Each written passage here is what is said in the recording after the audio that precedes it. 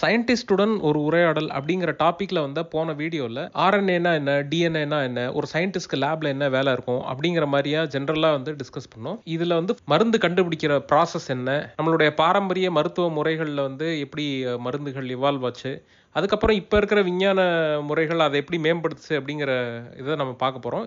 மேற்கொண்டு தொடர்ச்சியாக பல பார்ட்ஸ் வர இருக்குது. அதை நீங்கள் பார்க்கணும் அப்படின்னா வந்து சப்ஸ்கிரைப் பண்ணுங்கள். தேங்க்ஸ்.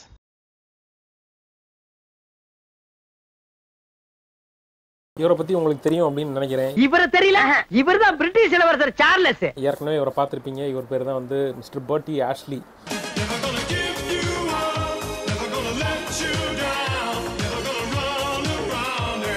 சேர்த்து பேசும்போது சைலண்டா இருக்குது, பிரிச்சு பேசினா வயலண்டா வருது. இவர் வந்து விஞ்ஞானத்தோட வீம்பா விளையாடுறவர். ஸோ நீங்கள் போன வீடியோவில் வந்து நீங்கள் லேபில் என்னென்னலாம் செய்வீங்க அப்படிங்கிற ஒரு இன்ட்ரோ கொடுத்தீங்க. லேபுக்குள்ள வெள்ளெலியை வந்து வறுத்து திங்கிறீங்களாமே, உண்மையா? இந்த லிவரை வச்சு தான் அந்த எலியோட லிவரை எடுக்கணும். வெள்ளெலி வந்து it plays a very important role in research. ஒரு காலத்துல வந்து அது வேற வழி இல்லாம அதை கொண்டாங்க. இப்போ வந்து எத்திக்கல் ட்ரீட்மெண்ட் ஆஃப் அனிமல்ஸ் இருக்கு. நேச்சுரலா எலி வந்து வயல்ல இருக்கிற அதோட லைஃப் ஸ்பேனோட லேப்ல இருக்க லைஃப் ஸ்பேன் தான் கூட. ஒரு லேப்ல இருக்க எலியை பார்த்தீங்கன்னா அதை பார்த்து நீங்க வந்து பாவப்படக்கூடாது. நல்ல சாப்பாடு கிடைக்கும், நல்ல ஓடி இடம் கிடைக்கும். It is actually taken well care of. வெளியில வந்து 2 வருஷத்துல இறக்க வேண்டிய எலி வந்து இங்க வந்து it live for at least 4 or 5 years. That is because of mutation, by the way. வெள்ள எலி எங்க பாத்துறீங்க? That itself is a mutation.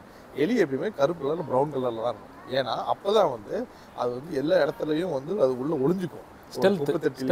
Exactly stealth வெளியில தெரியாது. It will be hidden. அந்த இடத்துல வந்து வெள்ளை கலர்ல இருந்துச்சுன்னா பளிச்சுன்னு வெளில தெரியும். எல்லா பிரெடேட்டர்ஸும் டக்குன்னு தூக்கிட்டு போயிடும். நார்மலா வெளியில வெள்ளை கலர்ல பிறந்த எலி ரொம்ப போனா 3 மாசம் 4 மாசத்துல செத்துரும். ஆனா லேப்ல வந்து it will live for long time. உள்ள இருக்கிறது எவ்வளவு கஷ்டம் தெரியுமா? சின்ன கம்பி போட்ட கதவு திறந்து விட்டா பறந்தவானம், திறந்து விட்டா செத்துறோம். உன்னோட இந்த கருணை அதோட சாவை விட கொடுமையானது. ஓகே. ஸோ நீங்கள் வந்து மருந்து தயாரிப்பில் ஈடுபட்டிருக்கீங்க அப்படின்னு சொல்கிறீங்க. எங்களுக்கு தெரிஞ்சு மருந்து தயாரிக்கிறது அப்படின்னா வந்து இந்த வெத்தலை இடிக்கிறத வச்சு சித்த மருத்துவர் இலை தலையெல்லாம் போட்டு வந்து செம்மையாக வந்து இடிச்சு வந்து ஒரு சூரணம் அந்த மாதிரி கொடுப்பாங்க. அந்த மாதிரி தான் நீங்களும் கண்டுபிடிக்கிறீங்களா இல்லாட்டி எப்படி? சூத்திரத்தை சொல்ல இவர் இடிப்பாரு, இவர் கிண்டுவாரு. வாங்க சார், வந்து வாங்கிக்கங்க. வேடிக் லிட்ரேச்சர், தமிழ் லிட்ரேச்சரும் சங்கம் லிட்ரேச்சரும் பார்த்தீங்கன்னா பல 1000 வருஷமா வந்து ஹெல்த் பெனிஃபிட்ஸ் ஆஃப் பிளான்ட்ஸ் பண்ணிட்டு இருக்காங்க. அதுக்கு வந்து ஒரு எஃபெக்ட் இருக்குன்னு தெரியும். ஆனா எதனால நடந்துச்சு, எதனால இந்த எஃபெக்ட் அப்படின்னு அவங்க தெரியாது.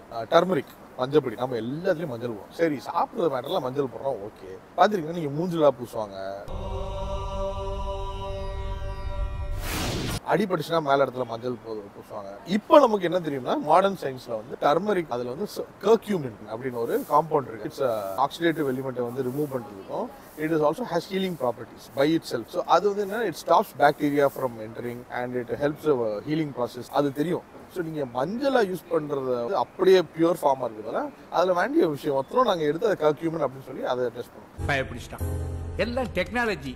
ஸோ இந்த மாதிரி பல வருஷத்துக்கு முன்னாடி யூஸ் பண்ண ஒரு செடியோ இல்லாட்டி ஒரு மினரல் அதோட என்ன ஸ்பெசிபிக் ப்ராப்பர்ட்டி கண்டுபிடிச்சு அதை யூஸ் பண்றதா இப்போ மாடர்ன் சயின்ஸ். ஒரு பொருளை முழுகுனா அது விஞ்ஞான ரீதியா முட்டை வழியா தான் வந்தாகணும். அதுதான் விஞ்ஞானம். இந்த எலுமிச்சம்பழம் வந்து கார் கடியில மாட்டி வைக்கிறாங்க. அப்புறம் வந்து அந்த சங்கு சாங்கியத்துல மாட்டி வைக்கிறாங்க. ஏண்டா நம்ம சங்கு சாங்கியத்தை பத்தி ஒருத்தன் கிண்ட பண்ணிட்டு இருக்கான், நீ பல்ல காட்டி சிரிக்கேடா? ஏண்டா நீ எல்லாம் ஒரு பங்காளியாடா? சார் பங்காளி அவசரப்பட்டு செத்துறியடா. ஐயோ, கீழே கார் டயர் கடியில போட்டு நசுக்கிறாங்க. கெட்டதெல்லாம் போயிரும் சொல்றாங்க. நீ வந்து ஸ்கின்ல ஊத்துற லெமனை குடிக்கிற அது ஓகே, கார் டயருக்கும் இதுக்கு என்ன சம்பந்தம் அப்படின்னு கேட்பேன். கரெக்டா நம்ம ஊர்ல வந்து எவ்வளோ பெரிய BMW-னாலும் பரவாயில்ல, இல்லாட்டி ஒரு மேபேக் 6.2 இருந்தாலும் பரவாயில்ல, which is I think the most expensive car you can get in India right now.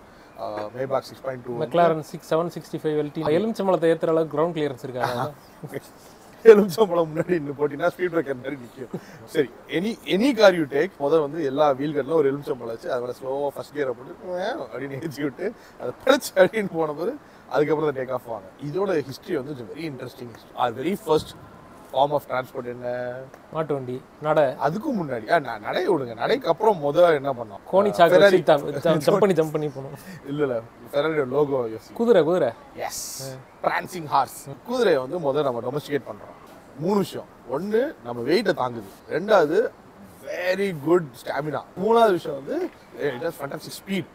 இப்பதான் வந்து ஹார்ஸ் ஷூ அடிக்கும். ஆணி வந்து எங்க அடிக்கிறோம்னா குதிரையோட கால்குள்ள அடிக்கல, குதிரையோட கீழே வந்து ஹூஃப்குள்ள அடிக்கும். அந்த ஹூஃப்ன்றது வந்து நல்லா இவ்வளவு திக்கா இருக்க ஒரு நெயில். ஸோ நீங்க வந்து நெயில் கட் பண்ணும்போது உங்க நெயில் வலிக்குமா? வலிக்காதுல்ல.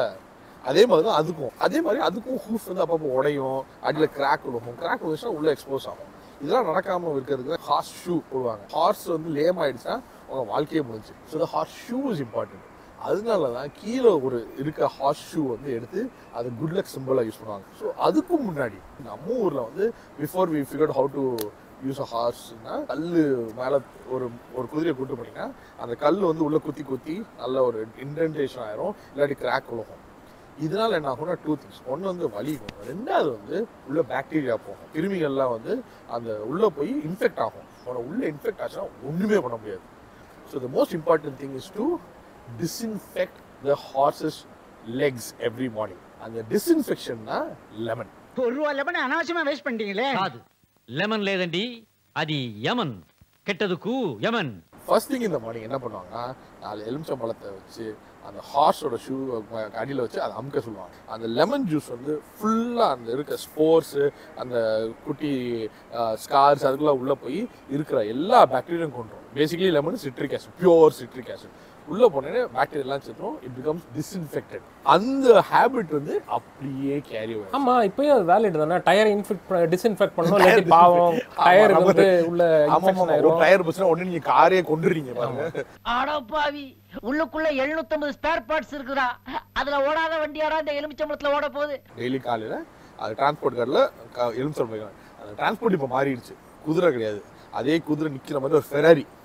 பட் அந்த ஃபெராரிக்கும் நம்ம வந்து எலுமிச்சம்பழம் வச்சு அது மேலே ஏற்றினாதான் உண்டு.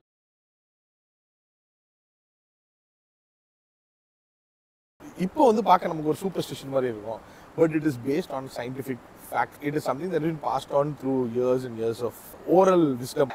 மண்ணெண்ணெய், வேப்பெண்ணெய், விளக்கெண்ணெய், பாகிஸ்தான் தோத்த அணைக்கெண்ணெய். அப்போ வந்து வாட்ஸ்அப்பில் தினமும் வருது, பூண்டையும் திப்புலையும் அரைச்சி மூக்கில் சுருங்கினீங்க அப்படின்னா வந்து சளி காது வழியாக வெளியே போயிடும். இந்த மாதிரிலாம் நிறைய ஃபார்வர்டு வருது.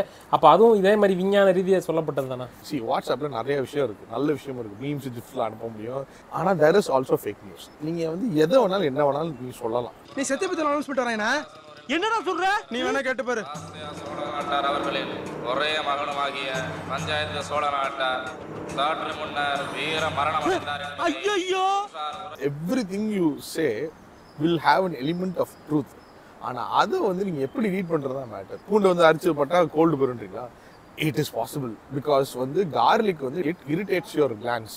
சரியா? இப்போ ஃபார் எக்ஸாம்பிள் அனியன்ஸ் வந்து இட் ரிலீஸ் சல்ஃபினிக் ஆசிட். அந்த சல்ஃபினிக் ஆசிட் வந்து it irritates your lacrimal glands. அதனால தான் நீங்கள் அழுகிறீங்க. கண்ணில் வந்து இப்போ சின்ன ஒரு இன்ஃபெக்ஷன் இருக்கு, கண்ணில் வந்து தூசி இருக்குன்னா நீங்கள் அழுதிங்கன்னா போயிடும். டக்குன்னு அழுகுனா என்ன பண்ணணும்?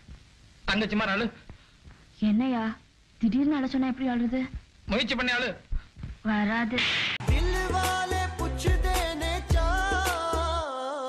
அப்புறம் வெங்காயத்தை வெட்ட வேண்டியது, அது பக்கத்தில் வச்சிட்டோம்னா தானா அப்படி கண்ணீர் கொட்டும், உடனே அப்படி கிளீன் ஆகும். It's call detoxing. உங்க கேர்ள் ஃப்ரெண்ட் உன்னோட பிரேக்கப் ஆனால் அதுவும் டீடாக்சிங் தான். அந்த பொண்ணு பாவம் உன்னோட டாக்ஸிக் ரிலேஷன்ஷிப் விட்டு வெளில போகுது. So வெள்ளைப்பூண்டு also it has flavours and ஃபிளாவினாய்ட்ஸ். அதெல்லாம் அந்த காலத்தில் சொல்ல தெரியுமா? வெள்ளைப்பூண்டு சாப்பிட்டா வேம்பயர் பக்கத்தில் வர மாட்டாங்க அப்படின்னு. அதெல்லாம் பேஸ்ட் ஆன் தட் ஒன்லி. வெள்ளைப்பூண்டு சாப்பிட்டா உன் பிளட் வந்து இதாக பிளேட்லெட் ஃபார்மேஷன் கூட இருக்கும். ஓகே, பிளட் வந்து அவ்வளோ ஈஸியாக போகாது. த மோர் garlic you eat, you more vitamin K and your blood will Claude pastor. So வேம்பயர்ஸ்க்கு blood தானாக ஃப்ளோ ஆகணும். ஸோ கிளாட் ஆச்சுன்னா அது குடிக்க முடியாது. அதனால தான் கார்லிக் சாப்பிட்டா வேம்பயர் பக்கத்தில் வர மாட்டாங்க அப்படின்னு ஒரு இது வந்து ஆர்க்கு. இது வந்து வேம்பயர்ன்றதே உண்மை இல்லைன்னு வச்சுக்கோ, பட் இது ஒரு theory which is based on science. If somebody chase daily night வந்து ஒரு லெமன் ஒரு ஜிஞ்சர் ரஸ் குடிச்சிட்டு தண்ணியில் சுடுதண்ணியில் குடிச்சிட்டு வெயிட் குறையும் அப்படின்றாங்கன்னா it is true, but not because it loses weight. Honey, it emulsifies sugar. எனக்கு ஃபுல்லா இருக்கு, இதுக்கு மேல நான் வந்து சாப்பிட முடியாது அப்படின்னு ஒரு ஃபீலிங் கொடுத்துரும். ஜிஞ்சரும் இதுவும் வந்து it will start the process of breaking down the fats. இவ்வளவு சோறை போட்டு எல்லாம் சைடில் சிக்கன் வச்சு சாப்பிட்டுருப்பீங்கல்ல, அது நடக்காது. உங்க amount of carbohydrates கம்மியாகுது and the amount of fat you're taking is breaking down. So obviously you're going to lose your weight. There are multiple factors which come around. This plays an important role. So அப்போ இது மாதிரி நிறைய tips கொடுக்குறவங்க இருக்காங்க, ஆனால் அது ஏன் இப்படி ஒர்க் ஆகுதுங்கிற தெரியாமலே கொடுக்குறாங்க அப்படிங்கிறீங்க. ஆமாம். தேங்க்ஸ் ஃபார் வாட்சிங். எங்கள் கண்டென்ட் பிடிச்சிருந்தா please do like, share and subscribe.